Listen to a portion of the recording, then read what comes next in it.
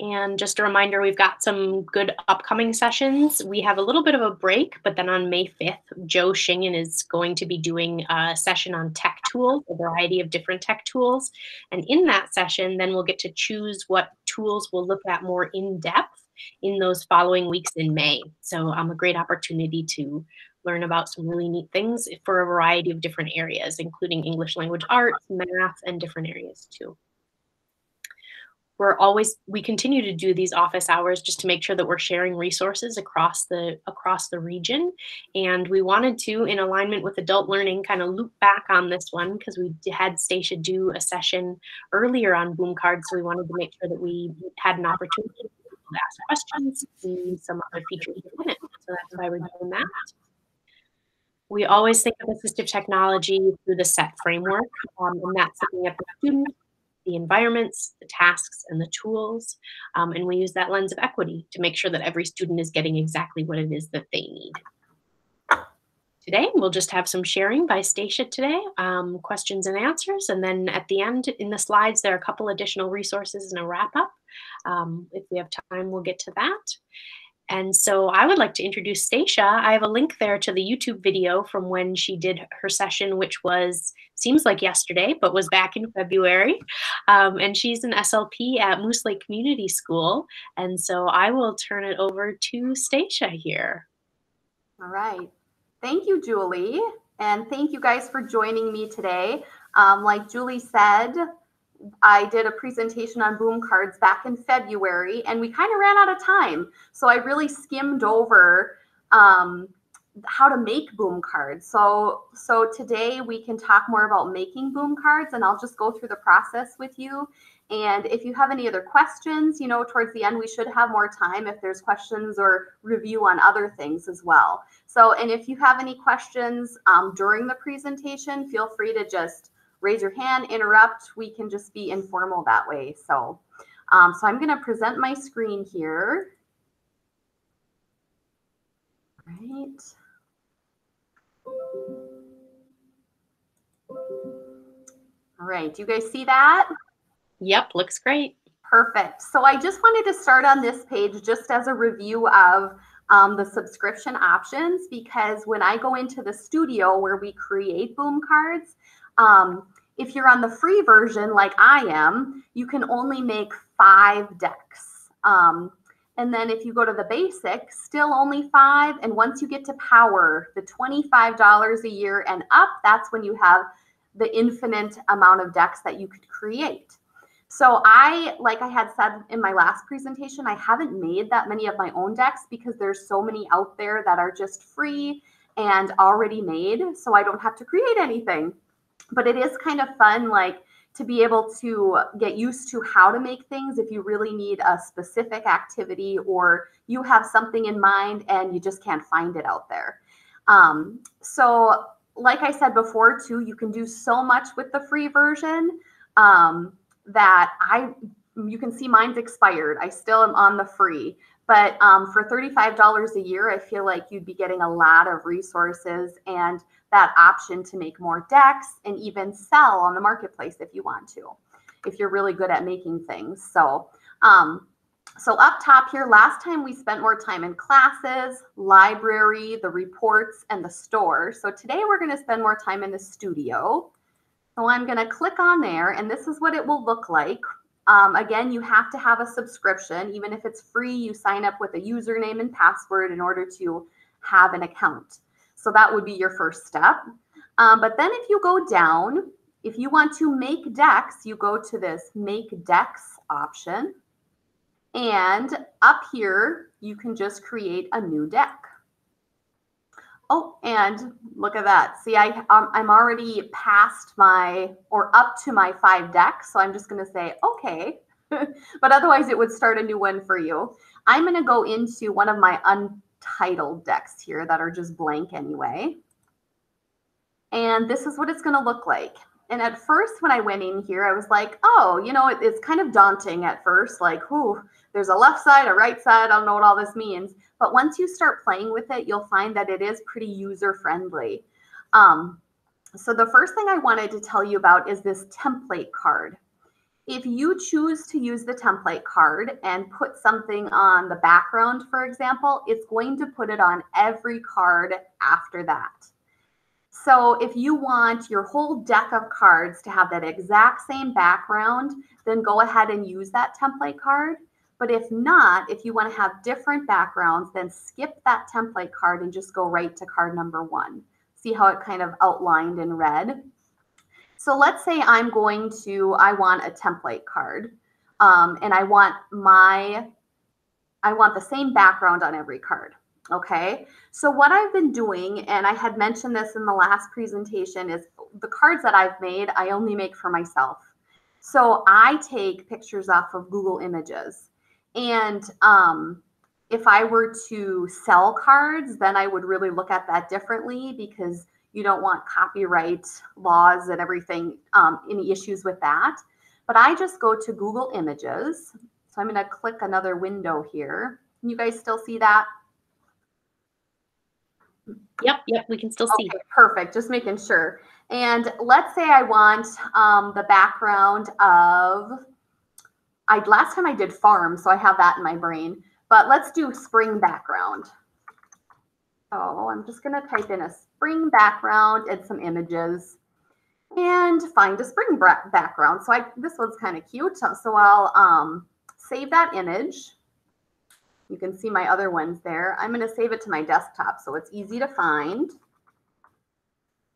Spring background. All right. Then I'm going to go back to my boom cards. And if I go to background images down here, I can click on that and upload. So I'm going to upload. And then there you see my spring background. And it processes, and there it is. So I can just click on it and it will automatically put it in my background, which is really nice. And this one I see is a little blurry, but you can play with the images, and of course some are clearer than others on Google. So now every card I add, if I press add card, it's going to have that background. So if I didn't want that again, just skip that template card. So let's say I go to my card number 1, and I'm just going to show you guys each of these options on the left, and I'll kind of bring in the options from the right too as we go. So I always think drag and drop, because sometimes the first time I did this, I was like clicking and nothing was happening. So for the text, if you want text somewhere, you just drag and drop and it will put a box there. And then you can edit that text however you want. You can make it bigger, smaller, put butterflies, right? So just a typical text box there. And then what you can do within that text box, you can change colors and do all those different things that you would in like a Google document or a Word document. So that's the text box. If I get rid of that text box, I just can click on it and delete, or click and delete over here as well. Another one, if I want multiple buttons, so then that's this button option. Again, drag and drop, and you will get a button. And again, you can move it around. You can change the color of it or the border of it. See how it's still selected? If I come over to this side, if I do the plus for border, I can increase the width of it, the radius of it. You could kind of click and you see how it changes. The color around, I could make it red. So lots of options. Background, I could change to yellow if I wanted. So depending on how much you want to change things up, you really have quite a few options. You can even change the size of the button, but I find it's easier just to drag to the size that you want. With that button too, let's say you're going to want like more than one of them. So if it's selected here, you can do duplicate and do as many as you want, and they'll be that same size and the same color if you want. So you could change those colors and all of that if you wanted to, or if you decided I don't want this one anymore, go ahead and delete it. But another thing you can do with that, if you click on the button, is you can determine if it's a correct answer or an incorrect answer just by clicking and kind of coding it that way. So let's say I should really set something up here. So I'm going to do a text again. And let's say my question was, what is something you see in the spring? And I'm just randomly coming up with something. And I want some options for my kids here. I'm going to say butterfly. I need to be a little bigger there. Or I might say, of course, you can see all kinds of things in the spring, but I was going to say snow, but you could see snow in the spring. So why don't I do a snowmobile? Technically, I know you could see that in the spring, but you guys get my gist. So I'm going to say butterfly is the right answer. So when I'm clicked on there, I'm going to say that's the correct answer. And snowmobile is going to be coded as the incorrect answer. All right. So, and then while you're creating, you can always go up to this preview button just to see how it's going to look, how it's going to work, and see if it works. So if I click on that, what is something I see in the spring? If I click butterfly, oh, it's not working. So I know I did something wrong. See, snowmobile, it told me, nope, that's wrong, but butterfly's not working. So I'm going to go back and see what I did wrong with that one. Okay, it looks like it didn't hold the correct there. Okay. So if I preview again, that time it worked. So that's what's nice about the preview button. Like, is it going to work the way you intend it to? You can do that anytime throughout. So I've set up a text box, I've set up some buttons, and I made one correct and one incorrect. Let's say I want to add an image now. So again, drag and drop.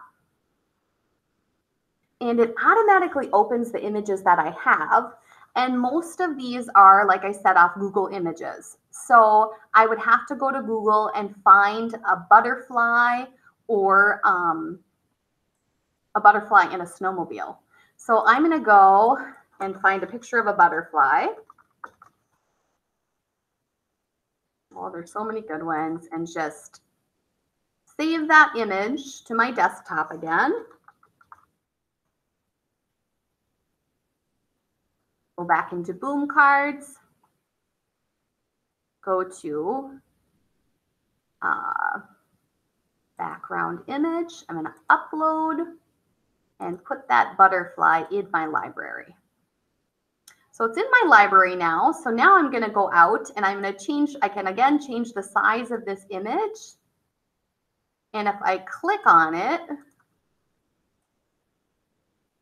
then I can put my butterfly in there. Okay. So, and I could do the same for snowmobile, but I'm just going to do the butterfly for now, just for the sake of time. Another thing I wanted to tell you about images, when you are, there are free images within Boom Cards. So if I go out of this quickly to show you that, you can go to Store and you can type or click on Images right here at the top and search for something that you want. So I will search for a snowmobile because I need a picture of a snowmobile. And there's no results. So let's see if they have a butterfly. They do have butterflies, and then I like free, so I go from low to high. And there's even free butterflies. So these free ones, you can, and you'll see there's other things too, flowers and whatever you search, there's a lot of free images too.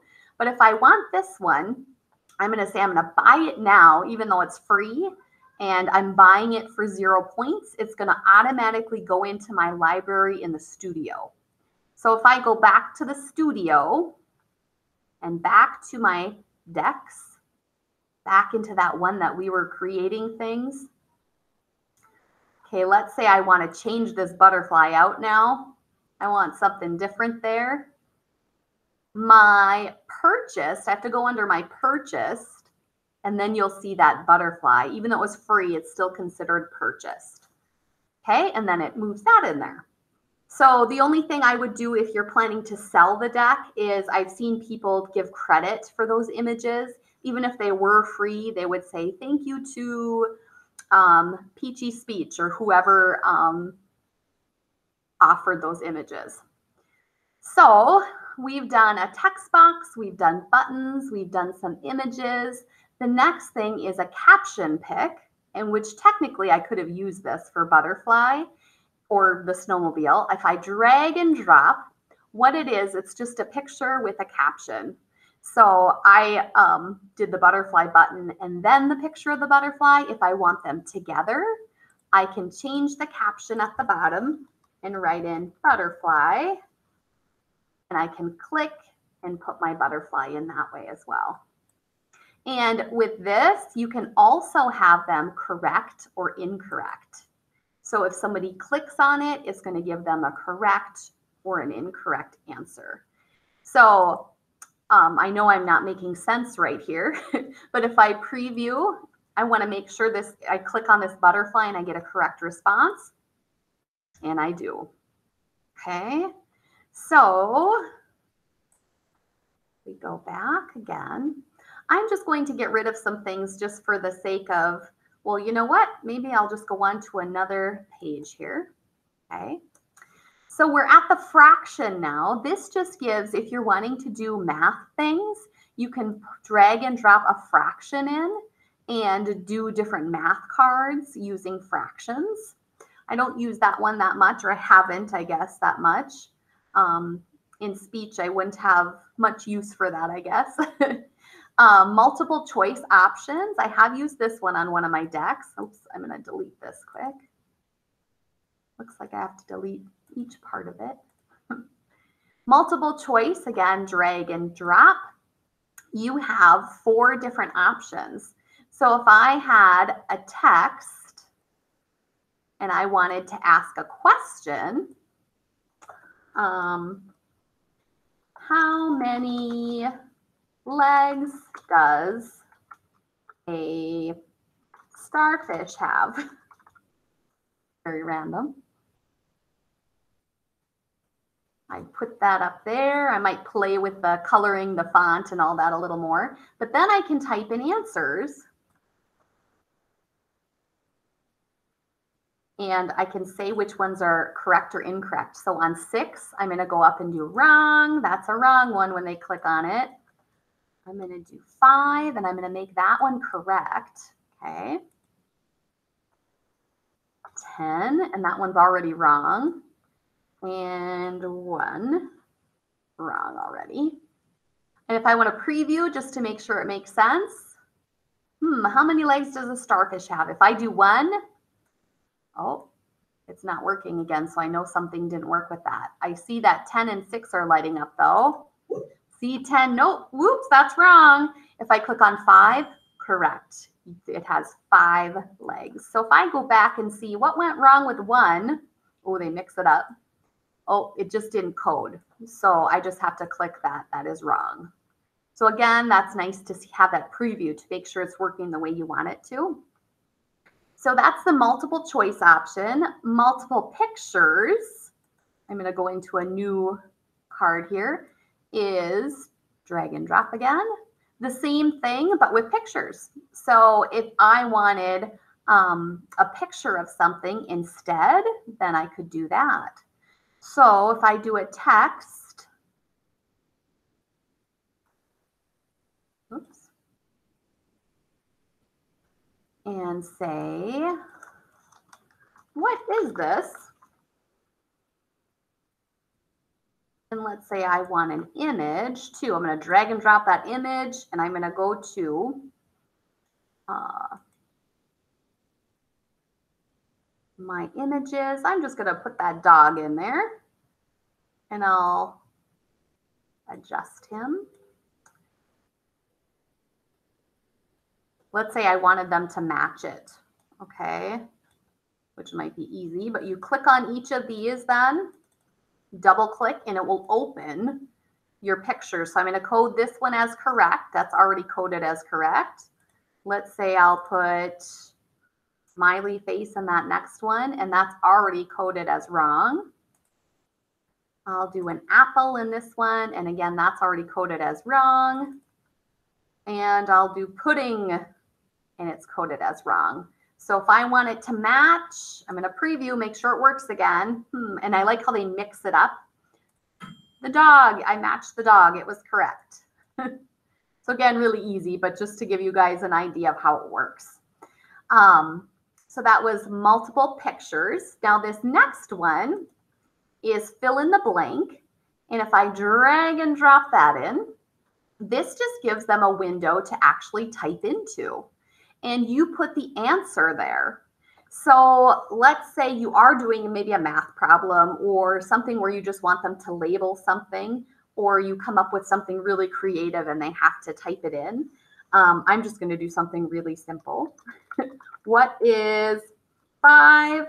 Or no, I have to put my answer here. I'm sorry.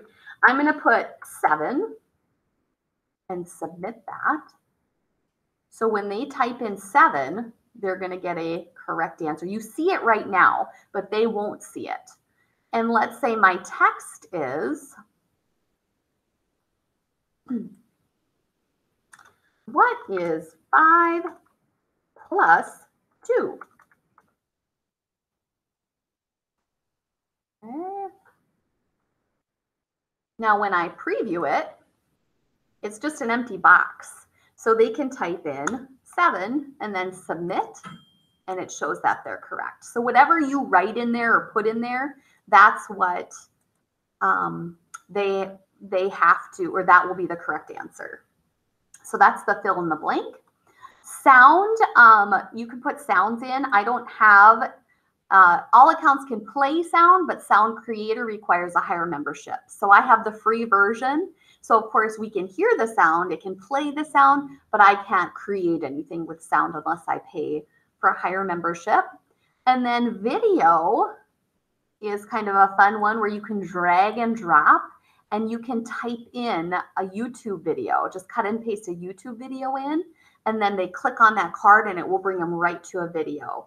So let's say you're doing a phonics lesson and you have a whole boom deck created for phonics or rhyming. If there's a nice YouTube video or another link to a video on phonics that you want to start out with or end with, you can just type it right in and they can press play and watch it right within the boom deck.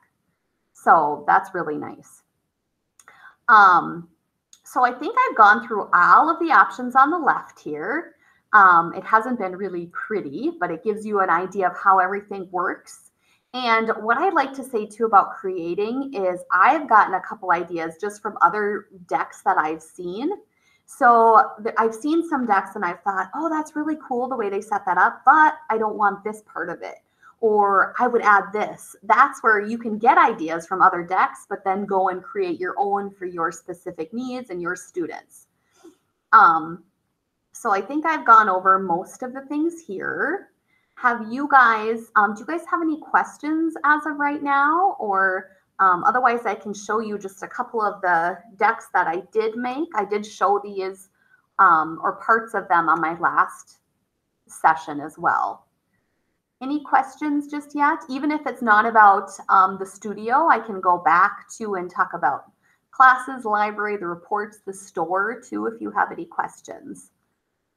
I have a quick question, Stacia. Yeah. So I know you talked about how different accounts limit the number of decks that you might be able to develop, but is there any limit to the number of cards within each deck? You know, that's a good question. Not that I know of. Okay. Not that I know of, but I could be wrong. Within my library, I know I have some decks that I didn't create that are like 30 plus cards. Okay, wow. Okay. Yeah, so my quick answer would be I don't think so, but Okay. I think you can definitely have the necessary amount, because I feel like, wow, 40 cards or 30 some cards, at that point maybe you would just create another deck, you know. Sure. Yeah. I guess I don't know that exact answer. That's a good question. I think that answers it as well as I needed answered. Thank you. I'm going to look at my notes here just to make sure I showed you guys everything too. Oh, there is another thing I wanted to show you. If you, let's say you created a deck. So I'm going to go into my ocean rhymes here. And this again is just a simple one. I used a text and I did use the template card. So it put the background and everything. I used the text box and then I used the multiple choice options. And then I just inserted a new picture. Which one rhymes with fish, dish, you know, and it keeps going through. I'm not in preview right now. That's not why it's not working. But let's say I want that same format, but I want to change it up. Instead of ocean background, I want farm, or I'm doing themes or something. And I know I want that same format, but I don't want the exact deck. You can clone the deck, and it probably won't let me do it because I'm already at 5. Do you want to clone the template card or the whole deck I want to clone? And yep, it says, please upgrade your membership because I'm at my 5. But you can clone it and it will give you another copy of it that gives you like the bones of it. And then you can delete what you want and add in the new things you want. But the bones of it are still there for you, which will save you time, if that makes sense. So that's kind of a nice option. And then another thing I wanted to mention is that you can, if you're within a deck, let's say you have, I'm going to go into our one, I'm going to add a card. And let's say you have something created at Google Slides or PowerPoint that you feel like, oh, it'd be really nice to house that in my boom cards or to house it in the same spot. You can go ahead and import that into a boom card. And I can show you how to do that here. If I go into my my slides, I'm going to go to Google Slides. And I'm going to pick something from my Google Slides. I'm going to do my reticulated glass frog. And they're highlighted R's. Can you guys think of what sound we were working on, right? But then what I can do, let's say I wanted this deck in there. I would start on this picture and I'd go to File and Download to a JPEG image. Okay. And I see it goes down here, it's downloaded. And if I go back to my boom cards, I can go to my background image again, and I'm going to go to upload, just like I'm putting in a picture or a background. And I have to go to my downloads. And there's my reticulated glass frog. And I'm going to open it. And then there it is. So then I can just click on it. And there it is within my slide. So if I wanted all of it, I'd have to go one slide at a time, download it and put it in. But it's kind of nice to have it in this format too. And then it's in a boom deck, so the kids can just go to the next one. And you might say, why not just do it in Google Slides, which you could do it in Google Slides too. But it's kind of nice to have it in this format too, if that's what you're using, or if there's just part of it that you want within a boom activity. And you can do it with PowerPoint as well. But of course, we run off of Google here. So that's how you do the Google slide. That's a super slick trick. I like that one. Yeah. So like in another, there's people that I know create a lot of things, maybe social stories. I use Google Slides for social stories. And sometimes it would be nice just to have it in a boom deck because they have that next button or skip buttons, just the format of it is kind of neat. So yeah, that's another trick. I know it's about 12:30 now, so I want to make sure, I know I jumped in with a question, but I want to make sure that we take a minute to see if anyone else had any questions as we wrap things up here. Here I am going over again, right? You always have such good information, Stacia. It's great.